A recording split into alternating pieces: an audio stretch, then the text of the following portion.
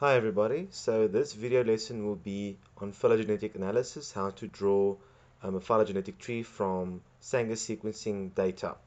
This video will be a quick version of the tutorial to show you, for those of you who want to recap how to draw the tree with people with basic knowledge on how to do so.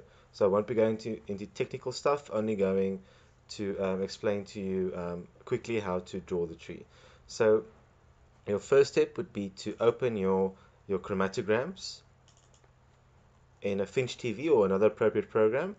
Okay, then you have your chromatograms like this. What I'm going to do is I'm going to zoom out of the sequence, and then I'm going to trim the ends um, based on the quality bars at the top, like that. So I trimmed the 5 and the 3 end residues. I'm going to select the entire sequence, and I'm going to blast the sequence to identify the organism from the 16S data. So I blasted it by going to Edit and Mega Blast. You get a page such as this one with your sequence into the appropriate section, and simply select Blast at the bottom.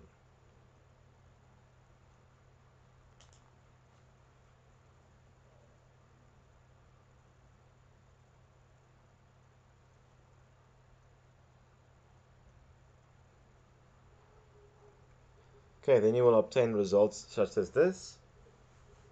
You can see that the organism that this one, that isolate number 7 is the Bacillus cereus. So I'm going to note that, I'm going to write that down for when I've done drawing the tree. So once I've done that, the next part would be to export your .abi sequence as a FASTA format. So I'm going to File, Export DNA Sequence FASTA. I'm going to save it in the appropriate folder. So then I can exit this, so you don't have to save if you don't want to. Alright, the next part would be to open MEGA 7.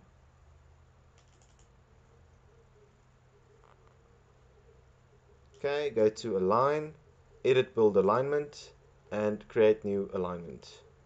DNA, and there we go. Go to this folder icon on the right, upper hand right side. Okay, open your FASTA sequences. You should have trimmed the 5 and 3 prime residues of all your .abi chromatograms. So then you can obtain your FASTA sequences such as this, and you just open all of them at one time. And you get your sequences like that. Select all the sequences. Go to Align Selected Block by Cluster W, Align DNA. Only change this, the DNA weight matrix, to cluster W 1.6 and press OK. And done with the alignment. Now you have your sequences such as this, aligned perfectly. Now delete the 5 and the 3 end residues that have gaps in them, because we don't want one sequence to have more DNA information than the other. Do the same for the 5 prime end, like that. Delete that.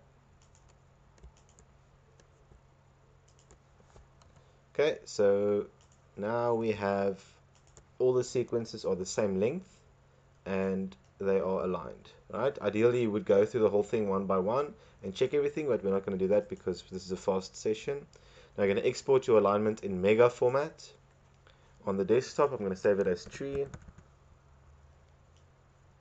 Right, press OK, yes, exit this window, simply open your tree by double clicking on it where you saved it. Open the tree, go to models, find best DNA protein models to select the best algorithm for drawing your tree. Don't change anything here, just press compute. Now it's going to calculate which algorithm is the best one for drawing your phylogenetic tree.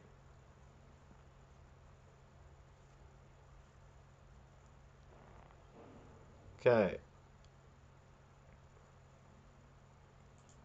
So in this case it's K2 plus G. And you look at the bottom what that means. It's K2 is this model over here, and plus G means plus gamma distribution, as it says over here, right there.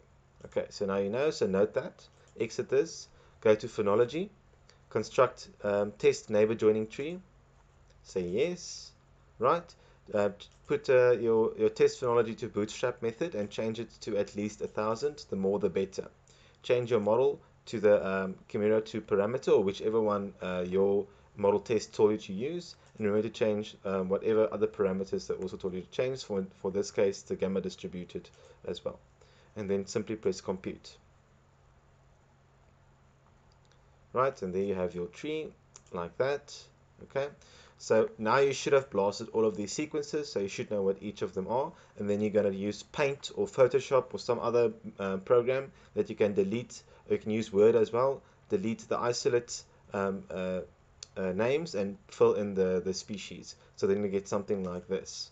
From here you can see that the species group together, and here the genus group together.